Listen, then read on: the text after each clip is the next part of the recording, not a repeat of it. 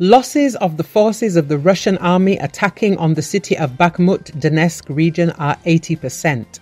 Vladimir Nazarenko, deputy commander of the 3rd Svoboda battalion, which is part of the 4th Brigade of the Ukrainian National Guard, said this: "They are trying to attack. In addition to Wagner's, even groups that try to attack with 10 to 20 people have 80% losses. In many cases, the invaders do not take the wounded soldiers, they die in the cold," said Nazarenko. He noted that Ukrainian troops protect the defense line and do not allow the enemy to advance. In the new year, the occupying army could not advance and had no success.